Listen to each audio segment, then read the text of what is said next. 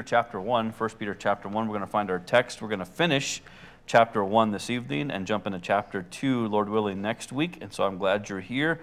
Small victories as we go through the book of 1 Peter, finishing up chapter 1 and starting chapter 2 next week. It's been several weeks since we were in the book of 1 Peter. I appreciate Brother Tim Bradley, who spoke the past few weeks for me, covering the pulpit on a Wednesday night and preached on spiritual battles. And so he's got the experience in the military, so I appreciate his forward thinking in that.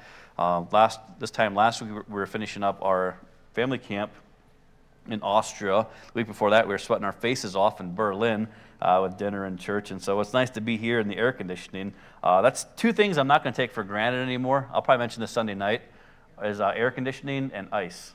Two things I don't have in Europe, all right? Nothing is air conditioned over in Europe. And in Germany, it was just hot and humid and miserable, if we could use that word. And one night we were having dinner together as a group. There were 16 of us in a restaurant, and it was hot, and it was uncomfortable. And apparently there was a breeze in the women's restroom because it was smaller and they had windows in the top. And so the ladies were always saying, "I'm going to go to the bathroom. I'm going to go to the bathroom." They were going there just to cool off. And so I won't take air conditioning for granted or ice. They don't serve anything with ice over there, and that's kind of weird and random. And so we found a Starbucks downtown Berlin. We're all like, praise the Lord, all right, because they have iced coffee there. And so we're grateful to be here tonight in the air conditioning, and looking forward to finishing up 1 Peter chapter 1 this evening. And come back on Sunday. We're continuing preaching all day. I'll be preaching all day. Then Sunday night, we'll be showing some pictures as well as having some testimonies from our missions team. As we came back, we spent 2 weeks in Germany. A week in Germany, a week in Austria, but it was right on the other side of the border. So come on Sunday, join us for services and hear their testimonies and be challenged about missions. And looking forward to following that up really with our missions conference in October. Begin praying for the Lord to touch your heart and speak to your heart in that, because we really want this church to be a lighthouse for the gospel. And as your pastor, my goal is to see men raised up from our church to preach and to pastor and to be missionaries.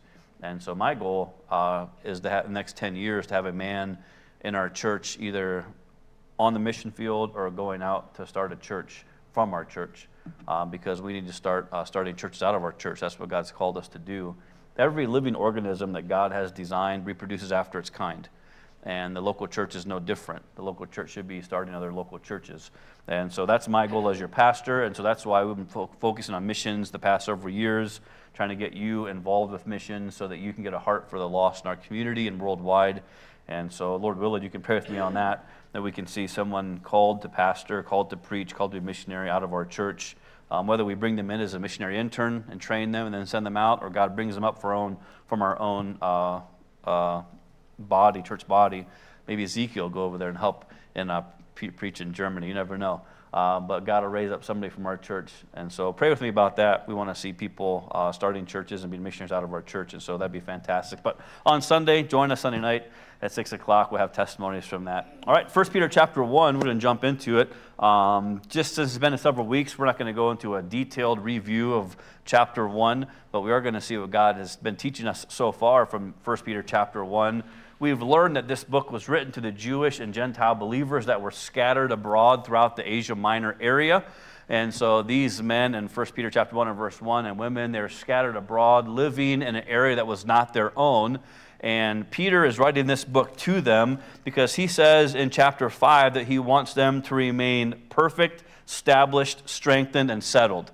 And so he wrote this epistle to them so that while they're away from home, they can still be strengthened in their faith, they can still stand in their faith, and they can still continue to grow in their faith. Because your growth is not a product of your environment. Your growth is a product of your own personal choice. There are a lot of teenagers that are in good Christian homes that are not growing in the Lord because maturity is not a result of environment. There are also other teenagers who are not in a good home, and they're thriving because they've allowed the Word of God to be part of their life, even though their parents are not believers. And so your maturity is not conditioned on your environment. It's conditioned on your heart. No matter where you are, you can grow. No matter where you are in your walk with God or where you are physically, you can be strengthened in your faith, you can stand in your faith, and you can grow in your faith. And so that's why the Apostle Peter wrote this book, to strengthen, settle, and perfect those who are away from home. And we're reminded that we as Christians are also strangers and pilgrims. We as Christians are in this world, but not of this world. We will never be fully accepted here because our conversation, our lifestyle, our citizenship, the Bible says in Philippians, is in heaven. So we are here away from home, learning how we can grow. We're not citizens of this world. And so how can we live for God while we are away from home? Well, the book of 1Peter answers that question. And when we think about the book of 1Peter, we learn how we ought to act while we are away from home. One of the big buzzwords today is identity. What is your identity? And identity is imperative in the Christian life and even in your own physical world. Because if you don't understand who you are, you'll never behave like you should. And as Christians, if we don't understand who we are in Christ, we're never going to respond and behave as Christians should, even when we are away from home, even when we are scattered abroad, wherever the Lord puts us. And so the Apostle Peter, he thinks about these Christians who were scattered all around Asia Minor. And so he writes an epistle to them to help them understand their faith, to help them live in their faith, and to grow in their faith. And that letter is the book of 1Peter. We learn from the first several verses about our salvation. The Bible talks about the salvation we have from God through Jesus Christ by the Spirit because of the Word of God. We can understand where we are in Christ.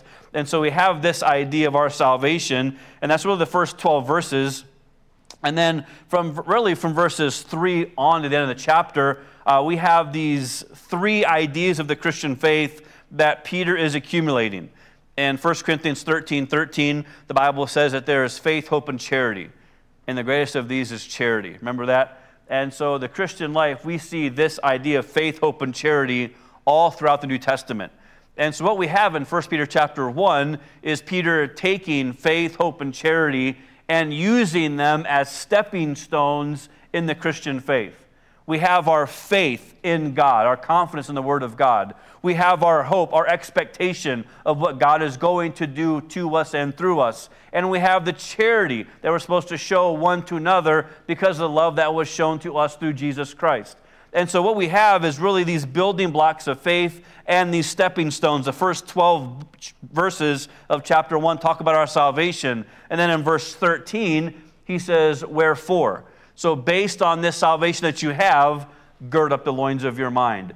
Begin thinking right. Before you begin to try to live right and act right, you've got to think right. Gird up the loins of your mind. And then once you begin thinking right, then you can begin living right. That's verse 15 and 16. Be ye holy, for I am holy. And so we go from our salvation, living in that salvation by how we think, the next step in how we ought to live our lives. And as we live a holy life, we find ourselves living purely with love towards one another because of the Word of God.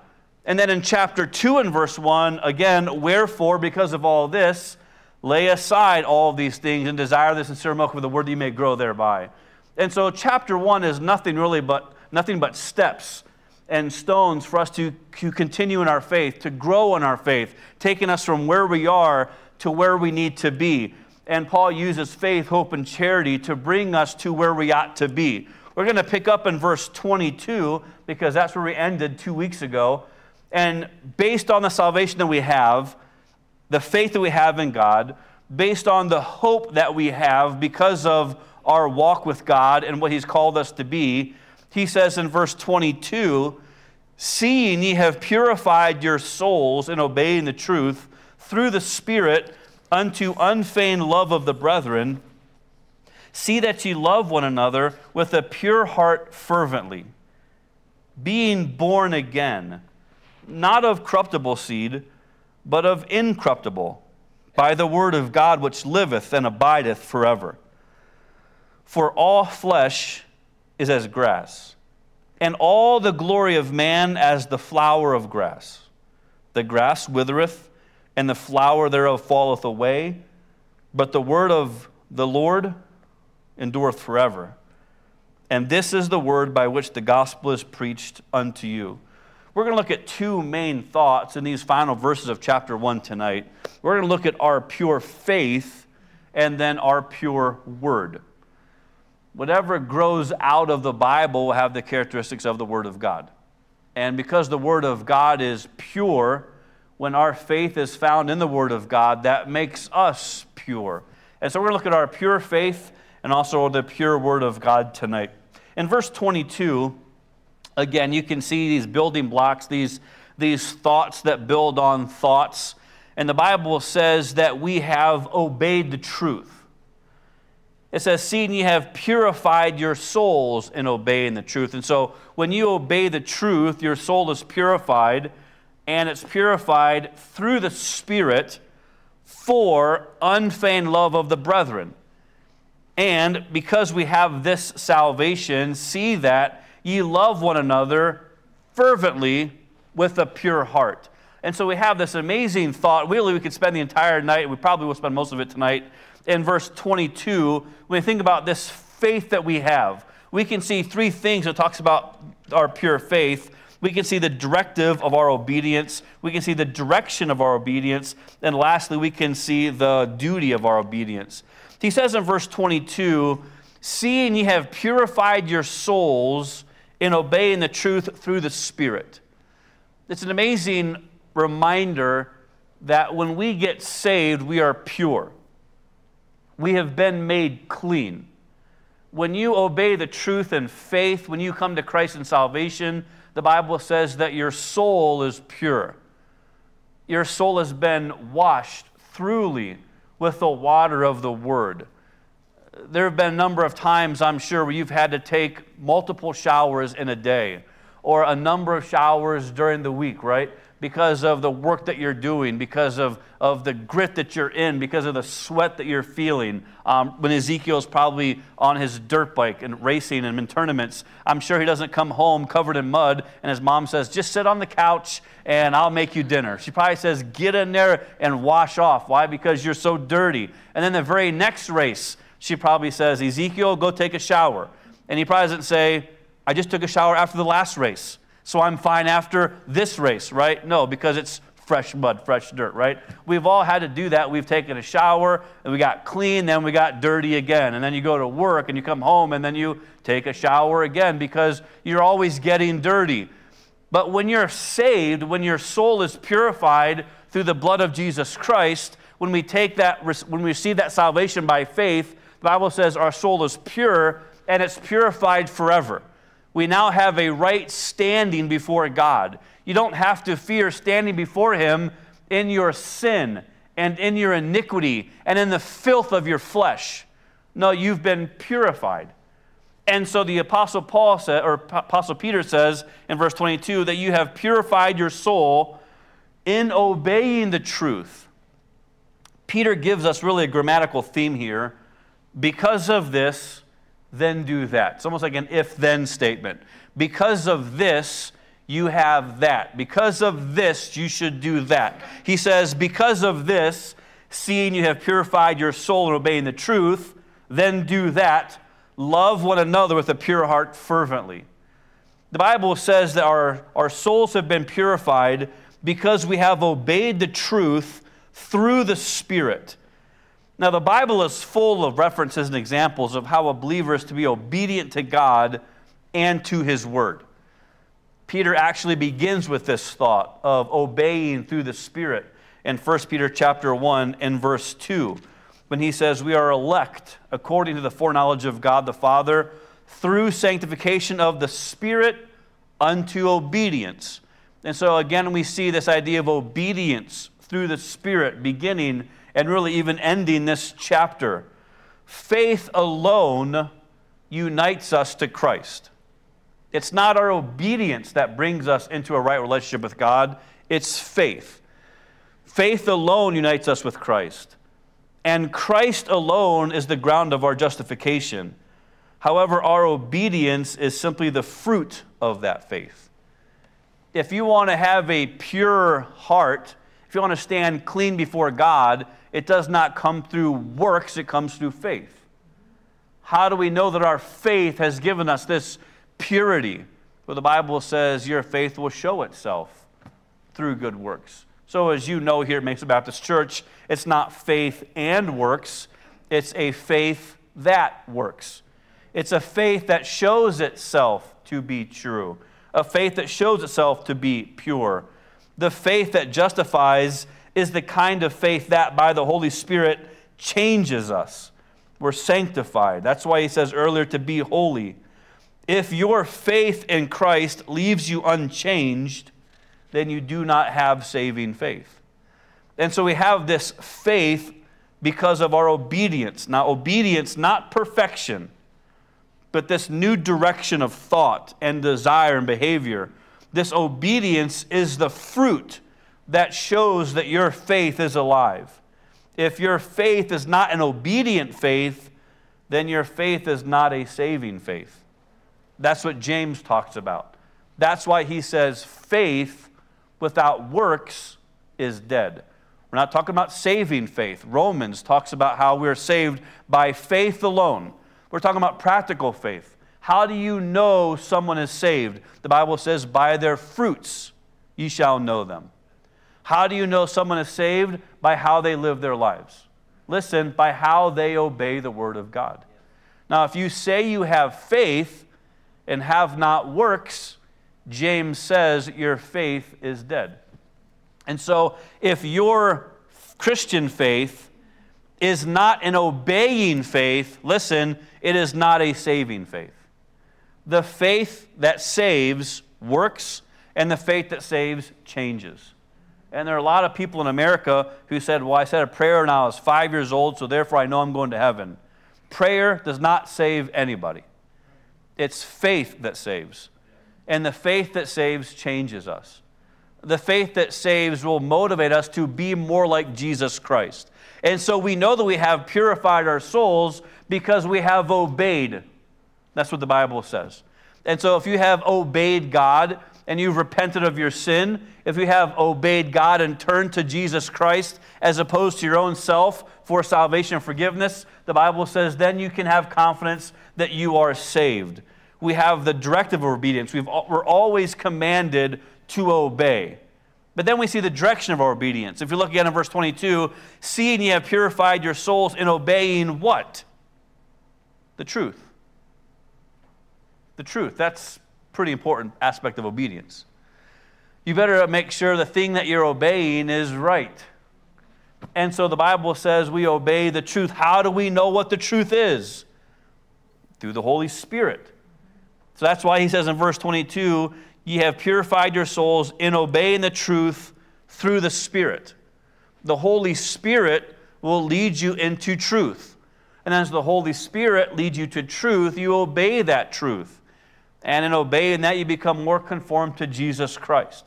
Galatians 5:25, the Bible says, if we live in the Spirit, let us also walk in the Spirit. In other words, live like who you are. Believers will have a willingness to obey. Now, that does not mean that you're always going to obey at all times in all situations, right? None of us are that. None of us are perfect. None of us obey all the time. But there will be a desire to follow God. There will be a desire to do what is right. A Christian will not live habitually disobedient to God. There's no way someone can be saved from their sin and then continue to live in that sin. That was our entire 1 John series, right? If we say we have fellowship with him, we walk in the light as he is in the light. Now, are we always going to be in the light? No, sometimes we screw up. But what do? 1 John 1:9, we confess our sin. And then we turn from that sin and get back into the light. A Christian will not habitually live in sin. There's going to be an aversion to sin. And so we have this obedience to the truth. Now, you may have an area that may trip you up from time to time, or maybe that besetting sin that you constantly struggle with. But at some point, you will confess and repent and come back to God. Why is that? Because of the life that is inside you. Now, think about this. It's not just life that's inside you. It is the life of Christ that is inside you. Jesus says in John 14:6, I am the way, the truth, and the life. The Spirit of God is the Spirit of Christ. And so when we get saved, the Spirit of Christ lives in us, and He will lead us into all truth, the Bible says. He will lead us into this life. And so we as Christians, verse 22, we have purified our souls because we obeyed the truth. We know it's the truth because it was given to us through the Holy Spirit. And now we see the duty of our obedience. Because you have this pure faith, this true faith, what do? We love the brethren.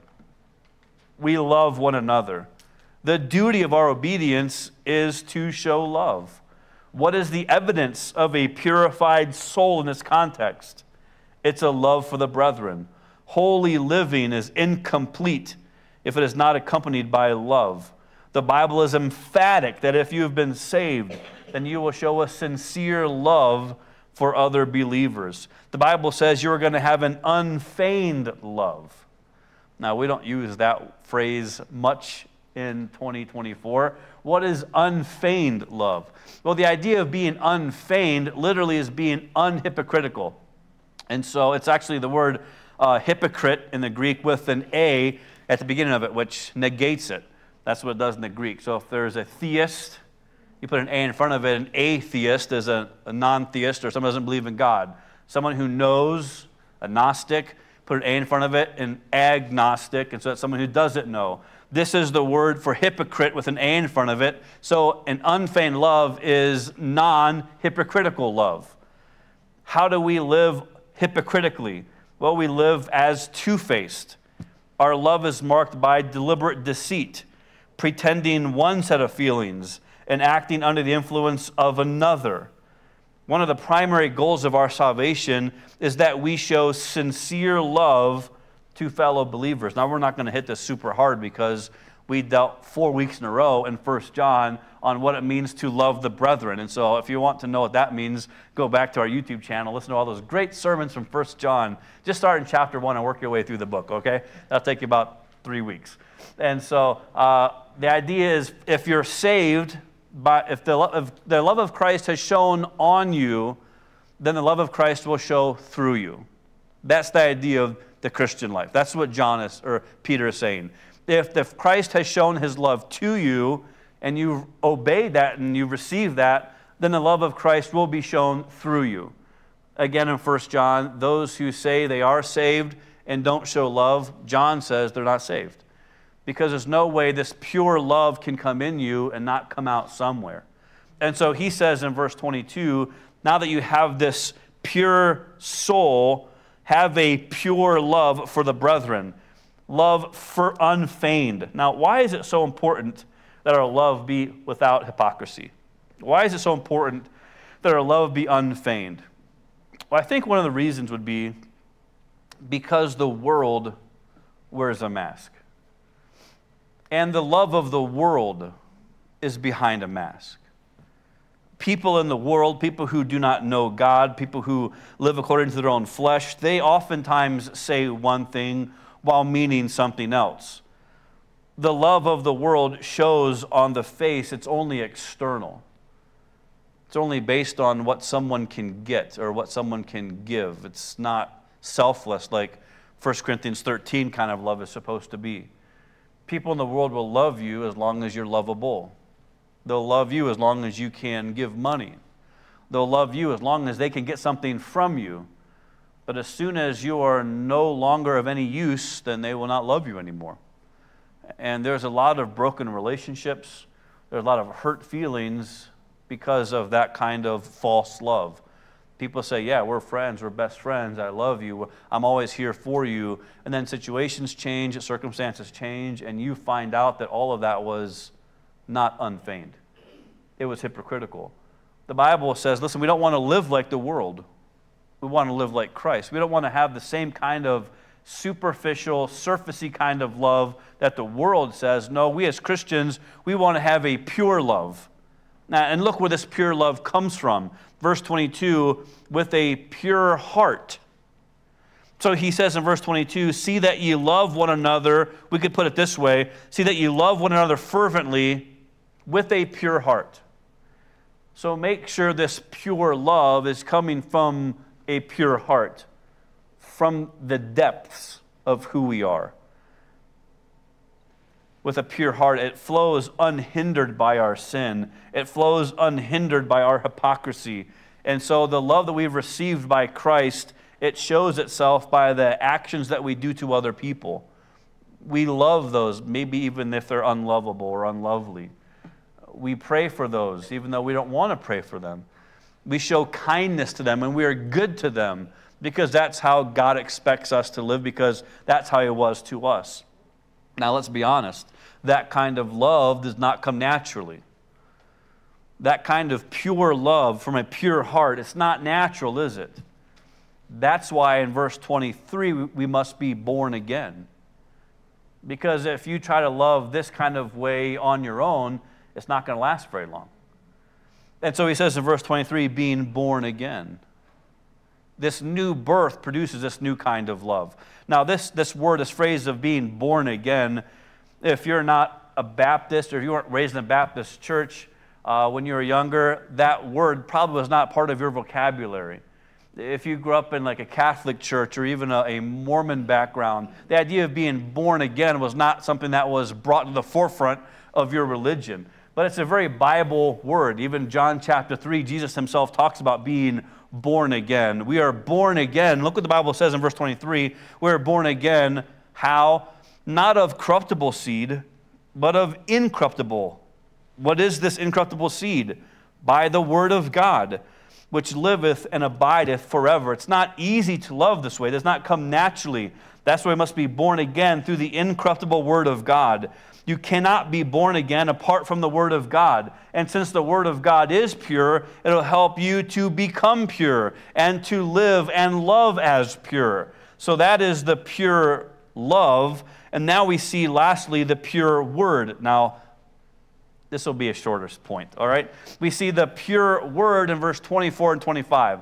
Look at how the word of God is described. It's fantastic. Think about the Bible itself. He says, for all flesh is as grass, and all the glory of man as the flower of grass. The grass withereth, the flower thereof falleth away, but the word of the Lord endureth forever. And this is the word by which the gospel is preached unto you. This section of Scripture is one of the most remarkable in Scripture because it plainly sets God and man in sharp contrast. Human life, however beautiful in appearance, is fleeting and perishing. But God, in His being, in His word, in His purpose, He is eternal and He is enduring. Turn back very quickly to the book of Isaiah chapter 40 and verse 3. Isaiah chapter 40 and verse 3. Peter thinks back about the writings of the prophet Isaiah when he writes chapter 1. How do we know that? Because he quotes directly from Isaiah. Peter was a fisherman, but he wasn't stupid. He knew the word of God. He was a follower of John the Baptist. Jesus taught Peter and all the disciples the things of the Old Testament. And this is one of the things I'm sure Peter learned around a campfire with Jesus Christ one evening. In Isaiah chapter 40 and verse 3, the voice of him that crieth in the wilderness, prepare ye the way of the Lord, make straight in the desert a highway for our God. That would in a way be John the Baptist. John's ministry was a ministry of preparation. Prepare the way of the Lord, making His paths straight. Verse 4, every valley shall be exalted, and every mountain and hill shall be made low, and the crooked shall be made straight, and the rough places plain. And the glory of the Lord shall be revealed, and all flesh shall see it together, for the mouth of the Lord hath spoken it. Look at verse 6, 7, and 8. The voice said, cry. And he said, what shall I cry? Here's the answer. All flesh is grass, and all the goodliness thereof is as the flower of the field. The grass withereth, The flower fadeth, because the Spirit of the Lord bloweth upon it. Surely the people is grass. The grass withereth, the flower fadeth, but the word of our God shall stand forever. We see this sharp contrast between humanity and divinity, between man and God, between our glory and the Word of God. And everything that deals with man is temporal. All flesh, that's all of humanity, everybody. All flesh, the Bible says, is as grass. And every glory, every man withereth. That literally means to dry up and be parched. So when you see in the spring winds all those tumbleweeds that have been detached and blowing, that's the glory of man.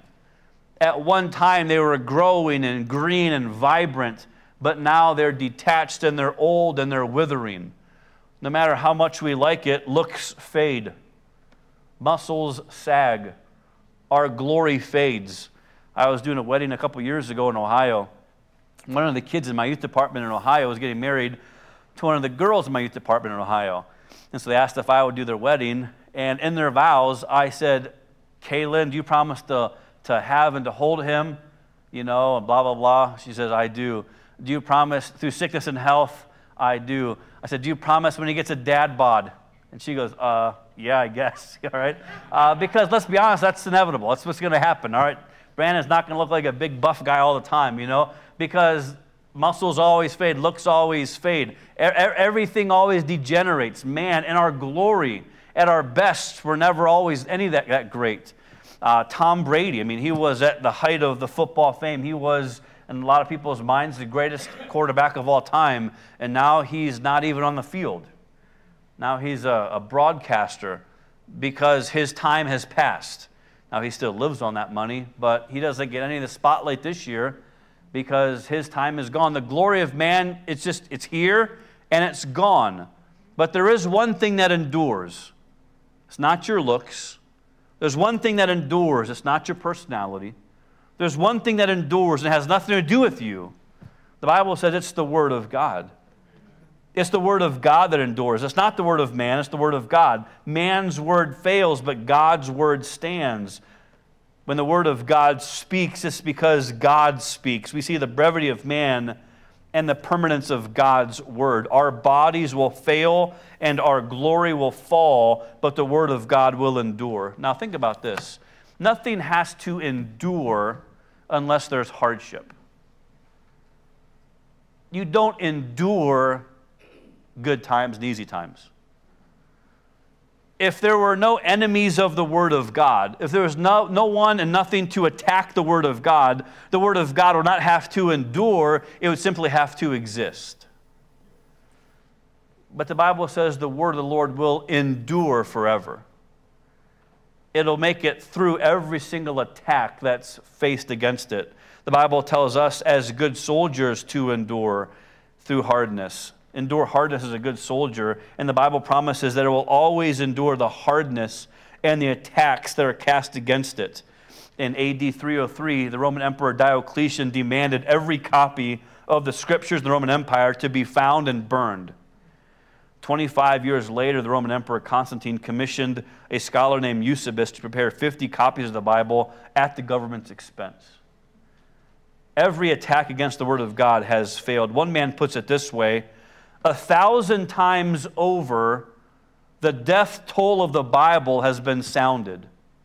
The funeral procession has formed, the inscription has been cut on the tombstone, and the committal has been read, but somehow the corpse never stays put, because the Word of God will stand forever. It's amazing because the Word of God is just not paper. It is the power of God. Gaylord Kambarmi, he was a general secretary of the Bible Society in Zimbabwe. He tried to sell a New Testament to a very belligerent atheist. The man insisted that if he were to buy the Bible, he would rip its pages out and use them to make cigarettes. Mr. Kambarmi said, "I won't sell it to you, but I'll give it to you.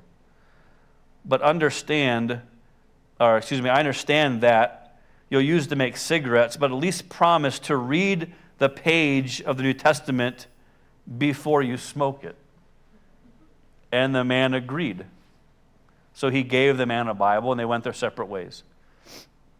15 years later, Gaylord was at a convention in Zimbabwe, and the scripture-smoking pagan had been saved, and he was now a full-time evangelist.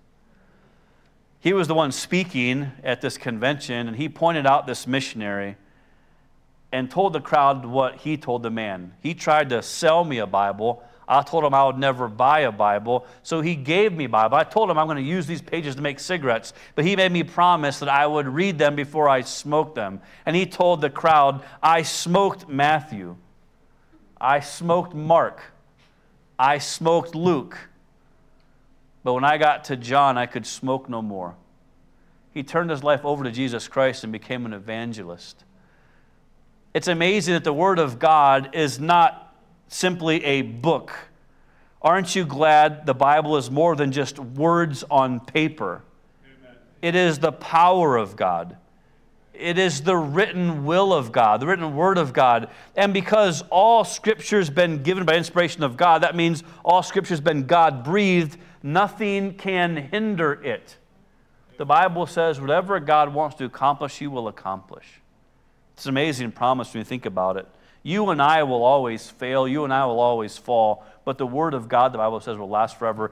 Matter of fact, the psalmist says it's settled in heaven. There's nothing we can do that can ever hinder the Bible. So let me ask you two questions as we close tonight. Number one, do you have a pure faith? Do you have a pure faith? Is your faith obedient to God? And does your faith show the love of God?